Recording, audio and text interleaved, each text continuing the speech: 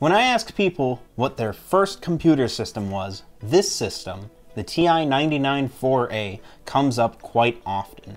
You might think that was because this system was a big success, but no. The reason so many people had this chrome beast as their gateway drug was that it failed and went on extreme clearance. Let's find out why that was. Hey guys, it's Jacob with Tech Retrospective. Today we're going to be taking a look at the TI99 4A. Oh, and before we get started, make sure to join our Discord server, okay? Alright, let's get started. While TI, or Texas Instruments, is most well known these days for their stranglehold on the US calculator market, they have been at the forefront of semiconductor and microchip development since their founding in 1951. TI has actually been involved in the creation of many consumer electronics, from radios to watches to the iconic Speak and Spell.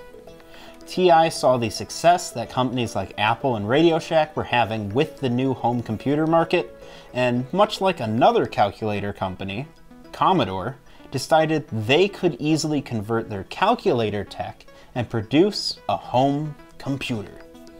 That computer was not the TI99 4A. It was actually the earlier TI99 4 with no A's, released in 1979. This system did not sell very well at all and is now rather rare. In a lot of ways it's similar to the 4A, but with some drastic differences like the pretty terrible keyboard, a much weaker graphics chip, and a frankly ridiculous cost of $1,500. By 1981, it was pretty clear that sales of the TI99 4 were going nowhere. TI announced a new model fixing many of the system's issues and dropping the price by 2/3 to $525.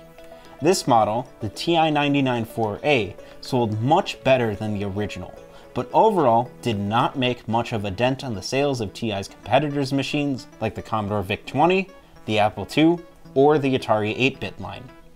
Some of our staff can remember desperately trying to talk prospective computer buyers out of getting a TI99 4A in late 1983 because of TI's sales strategy.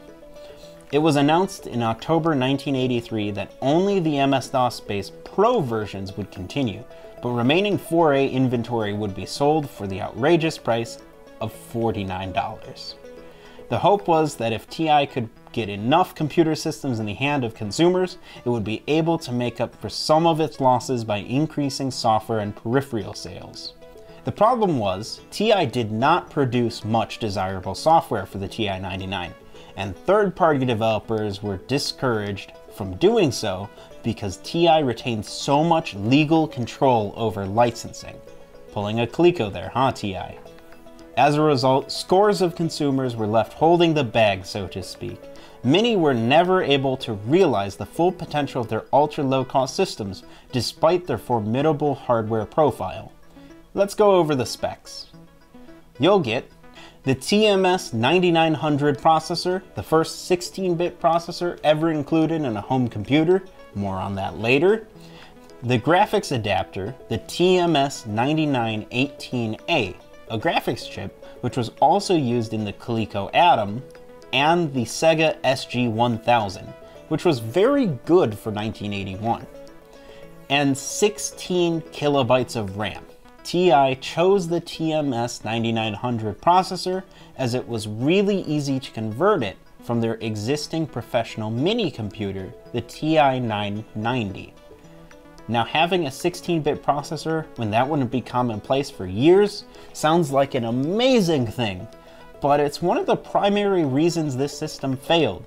The fact is, nobody was ready for home 16-bit processors, including TI. In order to keep costs down on the system, and because technology simply wasn't ready for it yet, only the system ROM and first 256 bytes of RAM were accessible from a 16-bit data path. Had the system been designed to take advantage of a 16-bit data bus, it could have had addressing for 65,536 bytes. What's so bad about this is that all other data from RAM or ROM cards had to first travel through an 8 to 16-bit multiplexer, reducing communication speeds with the CPU drastically. Not only did that make the processor run slower in most tasks than competing 8-bit processors, it also made programs harder to make compared to 6502 or Z80-based systems, which were fairly easy to port between. That plus TI's tight grip on publishing meant that the 99.4a had very little third-party or homebrew software made for it during its lifetime, meaning TI had to provide nearly all of the system's library themselves, which mostly came in the form of simple games and educational software, with a notable lack of productivity software. The other problem with the CPU choice was that the CPU and related components were more expensive to produce. You can even see that in the design of the system. Why fill your system up with a bunch of expensive ports and expansion slots when you can produce a single multi-use expansion bus that can be daisy-chained? That meant that power users either needed a long desk for all the expansions coming out of the right side, which kind of reminds me of some expansions for the PC Junior, or they could buy the separate purchase of a peripheral expansion box. Basically 8 expansion card slots with a disk controller card, RS-232 interface card, and 32K memory expansion included in a separate box. And you really would want to fill those expansion slots up. There are some really cool expansion options like disk drives, memory expansions, and most cool, speech synthesis. On the front of our system, you'll see the keyboard and the cartridge port / coffee warmer. On the side is the single expansion slot. On the other side is the joystick port. On the back is the cassette port, power in, and the monitor port. Our 4A was a donation from our good friend Elliot. It was his childhood computer. Thanks, Elliot. The 4A saw multiple price reductions to try and compete with the VIC-20, with the system eventually selling at a loss for TI, with the hope that they would make money back with the sales of software and expansions.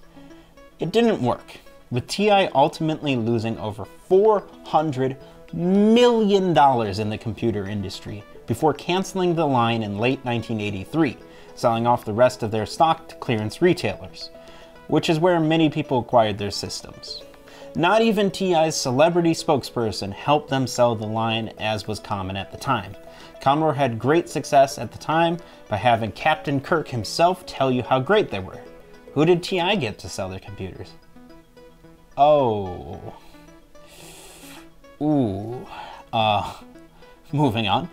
The 4A also received a redesign in mid-83, replacing its case with a much cheaper, drabber, beige plastic case with a cheaper motherboard. It has some subtle design improvements, including a much improved power switch and a better feel to the still slightly cramped keyboard. Since TI was selling the system for a loss to try and compete with other manufacturers, they had to rely on software and accessory sales to break even. Since they made more when a consumer bought TI's first-party software versus a third-party smaller licensing fee, TI made a move I like to call the Keurig. The beige model only allows users to play official TI software, a decision that is baffling. Which would you rather buy? A VIC-20 with a wide array of software on cartridge, cassette, and disc from Commodore, third-party publishers, and bedroom programmers? Or the TI machine with its extremely small library of TI-made education programs and games? Before researching for this video, I actually had no idea that the revised model existed. After learning that fact, we picked up a pretty basic bundle of the revised model on eBay for 50 bucks. After the failure of the 4A, TI intended to sell several other related systems, but none ever materialized. That said, they did sell IBM-compatible laptops until selling their computer line to Acer in 1998. And now for the ratings. Rarity gets a 3 out of 5. Generally, this system isn't that rare with just under 3 million sold, but the revised model is actually a lot harder to find, and these systems are pretty rare outside the US. Price gets a 4 out of 5. These systems are very cheap. Aesthetics gets a 4 out of 5 for the original model and a 3 out of 5 for the revision. The black and chrome color scheme is timeless. Cheap beige plastic, not so much. Software gets a... You know what, I was gonna give it a 1 out of 5, but actually, let's give it a negative 10,000. There's not that much still worth going back to on this system, unless you really like simple educational software or are a die-hard Parsec fan. Ease of repair gets a 2 out of 5. Parts are obviously pretty non-standard and aren't really worth hunting down. Additionally, a good majority of systems sold online are sold as not working or untested. Well, that's all I have for you guys today. Make sure that you don't forget to subscribe. We've got so many other cool videos coming out in the future. Let me know which computer you'd like to see on a first look video next, and you can join our Discord where you can tell me, did you have this system? Or did you have this system? Or neither. And of course, if you'd like to support us, we can buy more useless junk like this thing right here. You can support us on Patreon. And I'll see you guys next time.